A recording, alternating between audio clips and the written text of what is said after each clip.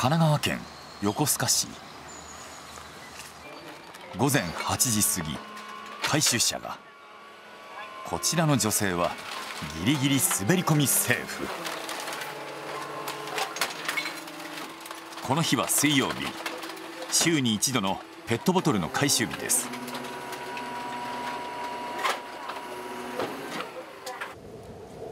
ここ横須賀ではペットボトルと缶、瓶も一緒に回収するんですね。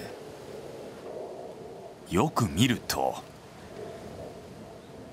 ペットボトルはほとんどがキャップもラベルも外されています。最初は正直ラベルとか蓋とかを別にしなきゃいけないっていうのでちょっと面倒くさいっていうのは正直あったんですけど、でも今はもうここ何年ずっとやってるんでもう慣れてる感じで、もうなんか生活習慣じゃないんですけど。こちらの男性はラベルを剥がしてそうこんな感じで、綺麗に剥がれてますね。これが普通になっちゃってるから別に。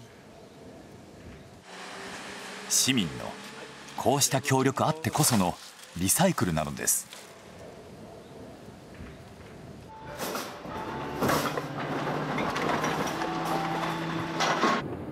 回収されたペットボトル、その行方を追ってみると、着いたのはリサイクル施設。人口38万人の横須賀市。すべてのペットボトルがここに集まってきます。それにしてもすごい量。横須賀市では年間1500トンものペットボトルを回収しています。まずはペットボトルと缶、瓶以外のものを取り除いていきます。袋を取ったり、異物ですね、それを取り除く作業をしています。ところが中にはこんなものも。こっちは危ないものとか、リサイクルできないものですね。危険なものでハサミ、危ないです。ここはペットボトルだけに仕分けされた最終ライン。重要なのは残ったキャップやラベルを見逃さず一つ一つ取り除くことです。実はこのペットボトル、年2回入札があり価格が決まります。当然きれいな方が価値は上。昨年度はおよそ3000万円が市の収入になりました。入札が高ければ自治体に戻ってくるお金も多いので、頑張って分別を行っていると、それが市民に還元されればまた市民の生活にまた良くなっていくっていうことですね。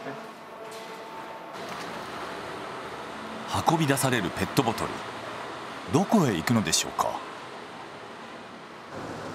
追ってみると車で2時間、茨城県です。着いたのはこの会社。日本で回収されるペットボトルは年間およそ60万トン。なんとその 20% をこの会社が引き受けているといいます。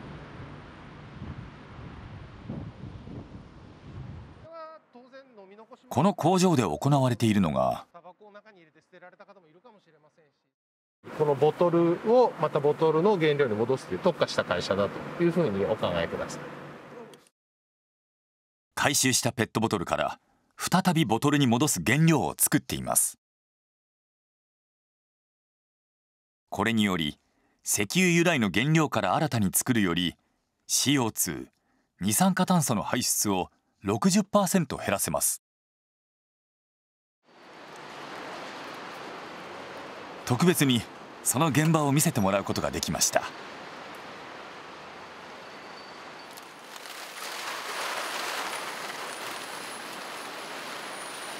この工場は24時間フル稼働でペットボトルの処理を行っています。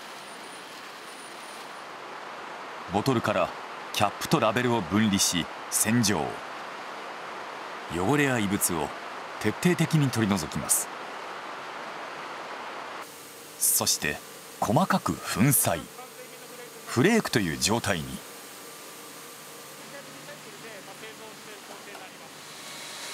食品用の安全基準をクリアするため280度の高温で溶かし、窒素を加えて反応させることで有害な化学物質を蒸発させていくのです。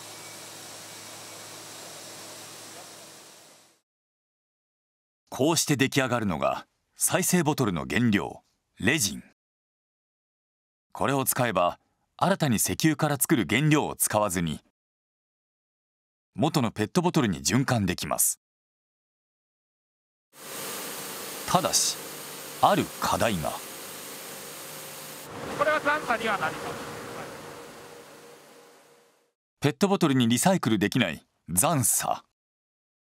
これが全体の 25% も出るというのです。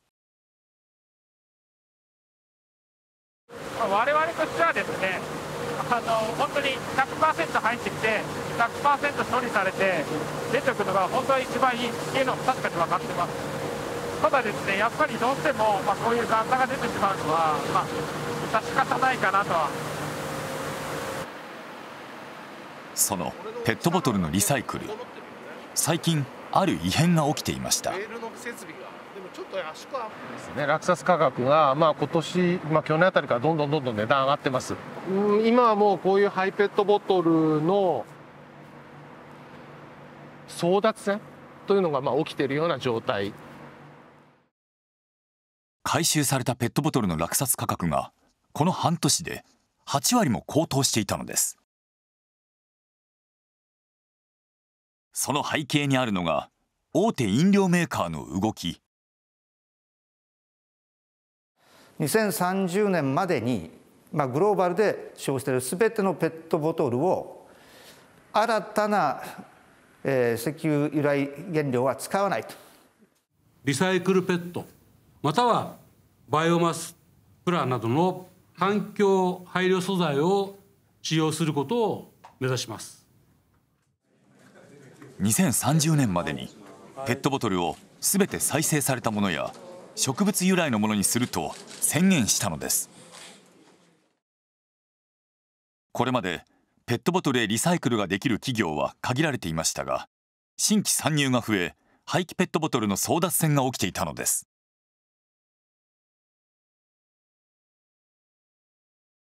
位置について。そんなペットボトルリサイクルをめぐってこんなことも。2万2000人が参加した横浜マラソン。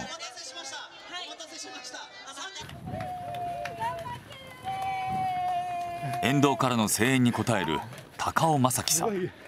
あのパワーはどこにあるんだろう。わずか5ヶ月前から練習を開始。フルマラソン初挑戦です。お、給水だ。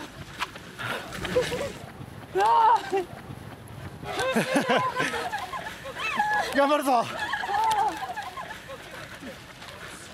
見えてきたのは給水場。実はこれが参加した理由です。今回給水所は18カ所。参加したランナーが消費する水やスポーツ飲料は2リットルペットボトルおよそ4万3000本分。横浜マラソンでは空になったペットボトルを全て回収し、再びペットボトルに生まれ変わらせる試みを始めることにしました。そこでタッグを組むことになったのが高尾さんの会社。あれうちでリサイクルしますか。あれそうなんですか。あれを。いやー頑張ろう。実は高尾さんの会社は全く新しいリサイクル技術を持っているのです。飲みすぎないし。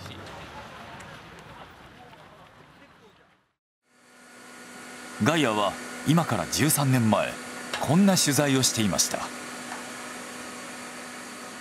サンプルを抜き取り分解の進み具合を確認します。まあいいデータじゃないでしょうかね。高尾さん、この時29歳。当時は捨てられるはずの古着から燃料となるバイオエタノールを生み出そうという世界初の実験に挑戦していました。